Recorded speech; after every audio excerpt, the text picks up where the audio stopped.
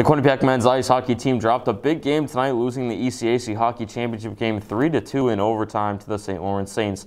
Welcome to an extended version of The Rebound. I'm Ryan Flaherty here along with Steve Pappas. And Steve, before we get into analyzing this game, we'll take you right to the highlights. Our very own Pat Flatley has all the highlights from tonight's game. It's the ECAC Hockey Championship between Quinnipiac and St. Lawrence. The main storyline, Wyatt Bongiovanni returning to the lineup for the first time since December 26th. But St. Lawrence jumps on the Bobcats early. It's going to be Caden Pickren tracking the rebound, and 5 minutes in, St. Lawrence up by 1. They would control play for the rest of the first, so to the second period, Quinnipiac being held to single-digit shots approaching the halfway point of the game.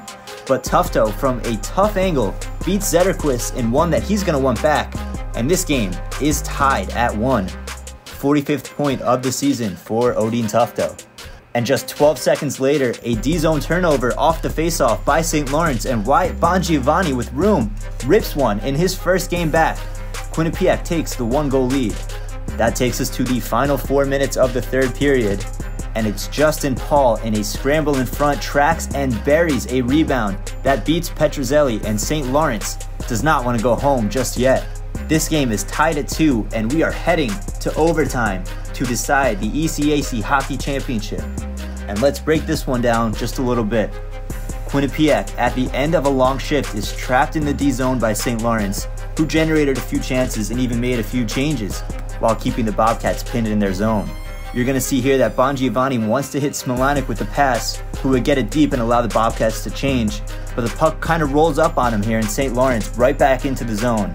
The quick turnaround and the long shift doesn't allow for Quinnipiac's D to gap up on David Jankowski here.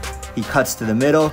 Justin Paul does a great job of driving to the net and bringing that forward with him, and Jankowski beats Petrozelli. St. Lawrence, ECAC hockey champions. They will head to the NCAA tournament. For Quinnipiac, their future is still up in the air. As you just saw, Quinnipiac a tough overtime loss. So Steve, what went wrong in tonight's game? Yeah, I think it had a lot to do with the physicality that St. Lawrence brought. We heard Rand Pecknell talk about it in the press conference, is that St. Lawrence was just a more physical team. They came out, they wanted it more. It was a team that, and we talked about it during the game, that they needed to win, and we talked about it actually in the intermission show. They needed to win this game to get into the tournament, and St. Lawrence was a much hungrier team. They were winning puck battles, specifically in that first period. They ended up with that 1-0 lead.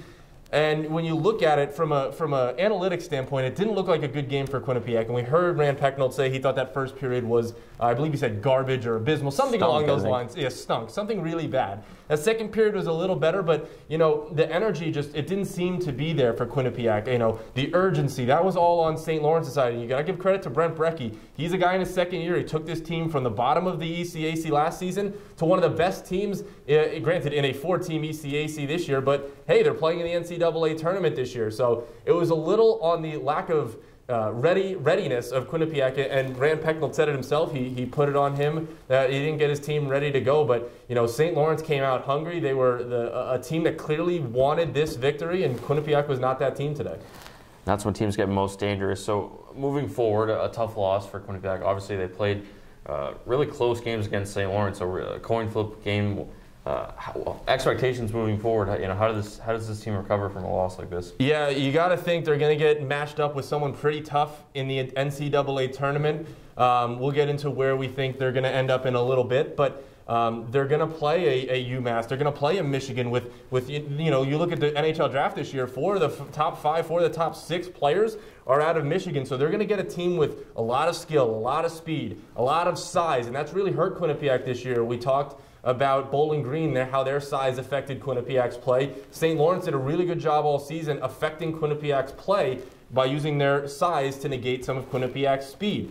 It's really tough to see Quinnipiac making a deep run. They've had, it's almost very similar to 2019 when they went into the playoffs. They lost the 2 to Brown in the ECAC quarterfinals, and there just wasn't something right with that team. And you know, Quinnipiac looks so good all year in the ECAC conference, but when it comes down to, you know, crunch time, Quinnipiac has fallen short a little bit as of recently.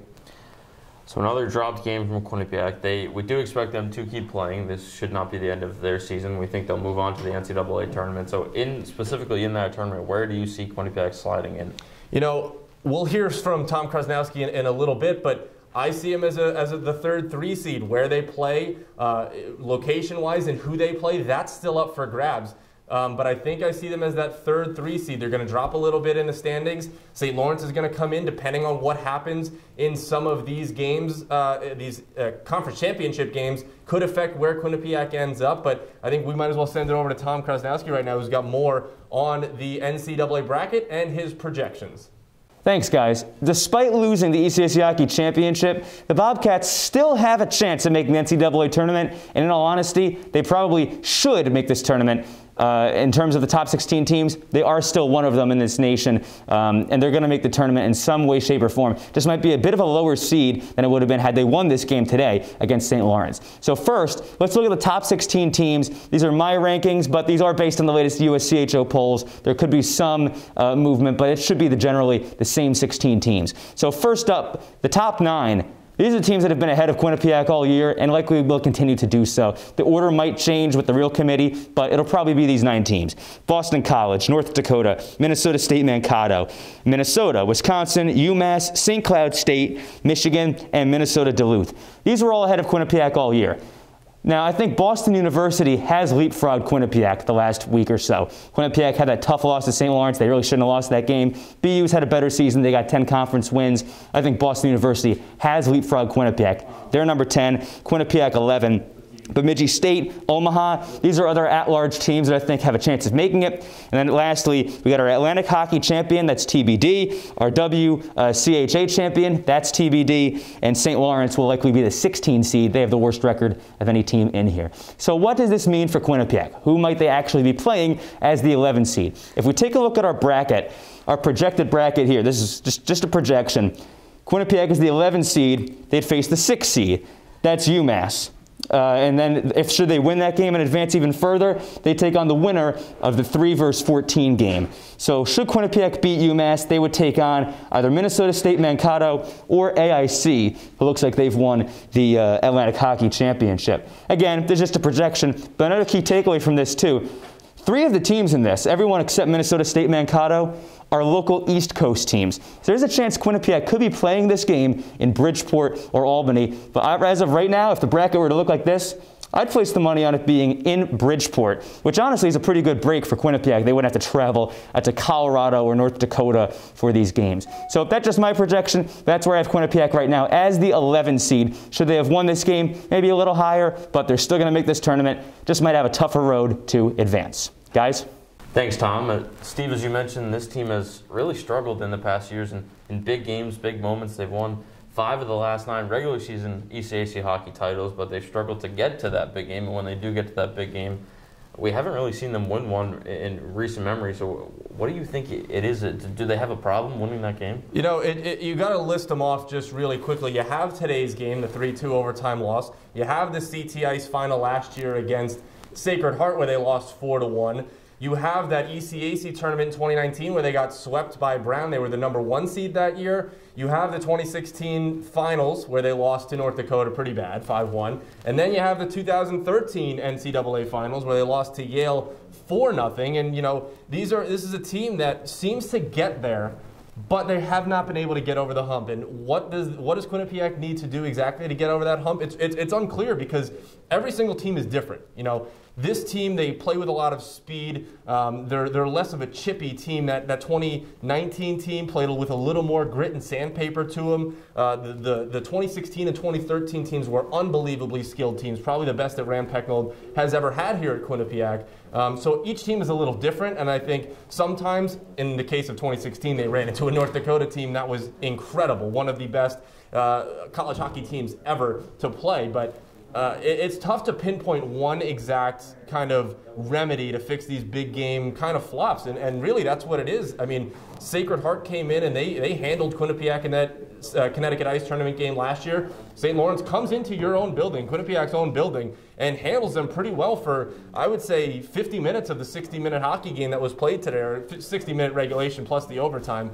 It's really tough to pinpoint one exact instance of how this team can fix their big game struggles, but I got to tell you, it's got to be fixed soon. So we'll see if they can fix that later on next weekend and into the NCAA tournament. But as we, just reflect on this season as a whole, there's a lot of things to consider. You have two guys, Dean Tufto and Keith Petrozelli, who have made a case for Hobie Baker, although it seems that Cole Caulfield is running away with that.